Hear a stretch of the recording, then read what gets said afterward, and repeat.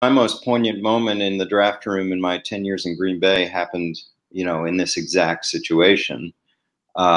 We chose Aaron Rodgers when we had other needs. Of course, Aaron Rodgers was not going to help us, and turned out not to help us the next 3 years.